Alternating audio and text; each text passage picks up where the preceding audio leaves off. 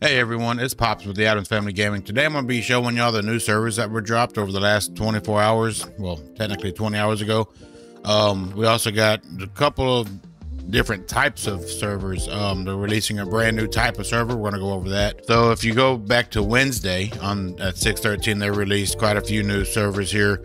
They got primarily NA, it looks like. I mean EU, PvE, PvP console only. They got NA, PvE, Scorched Earth, and then today, or 20 hours ago, so technically I'm probably yesterday, they released let's see, 1 2 3 4 5 6 EU PvP servers and 6 NA PvP servers. That's only Scorched Earth. 5 hours ago they launched some more small tribe servers that are in NA and EU. So that's cool. If y'all are starting fresh or whatever, y'all been wiped, and that gives y'all a perfect opportunity to go and try and claim your favorite base space. Hopefully they're not too contested, with it being 5 hours ago. They've also just dropped, it says, we've just deployed a new type of server across the network for various game types that we'll be referring to as Expire, which is what you can search for in the session filter. These servers will be online until 10 a.m. Pacific Standard Time on June the 1st. We're preemptively using our allocation for the center to host some additional sessions that players can travel onto, farm and tame and experience the Scorched Earth gameplay. These same transfer restrictions apply in that you are only able to download your character, but you can freely take anything off. This is to help reduce load of some of the other servers or provide players an option for those who just want to jump onto Scorched Earth temporarily.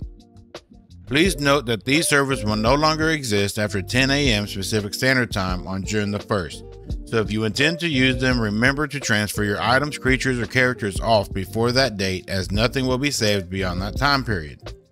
So if I was you and you jumped on one of these servers, I would probably set a reminder on your calendar for a day or two prior to the June the 1st. So let's see here, maybe the 28th, 29th, or the 30th. I'd probably set a reminder on all three of those days just to make sure that if you don't leave your character on there, because if they take those servers offline and you have a max level character of 105 or 115 if you've ascended, or 120 if you've ascended, you don't want to have your character on that server because it'll no longer exist. And I don't know if they'll give you your character back if you create a ticket or whatever. I mean, it's possible.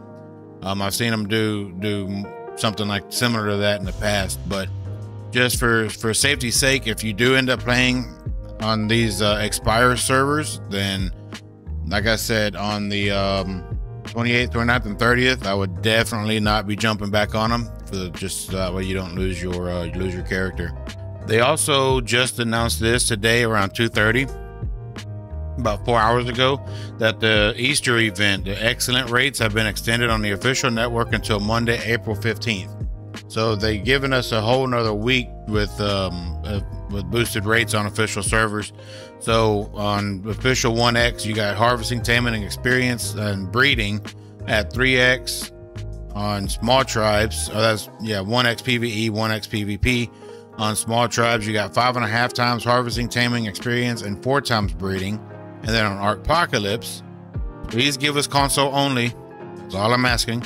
6 times harvesting, taming, experience, and breeding. But yeah, that's what they got. I hope y'all enjoyed the video. If y'all haven't subscribed yet, would y'all please consider subscribing to the channel, so that way y'all can get the news as soon as I'm able to upload it, and then we will see y'all on the next one. Thank you.